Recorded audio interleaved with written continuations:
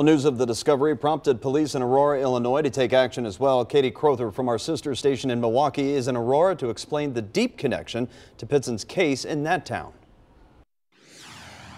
We do not have confirmation that this missing child investigation centers on Timmothy Pitzen, but we do know that police here in Aurora, Illinois sent 2 detectives to your area for this investigation.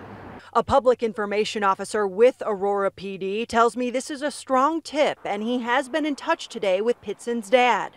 Pitzen is the only missing child from Aurora, according to the National Center for Missing and Exploited Children, which created a photograph of what the boy may look like now.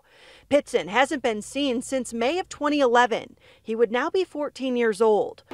Aurora is about an hour west of Chicago. Many people here still remember and get emotional over his disappearance nearly 8 years ago. It just tugs at your heart. I'm a little speechless here, which is unlike me to a certain extent, but absolutely my thoughts and prayers are with him for the best outcome for everyone.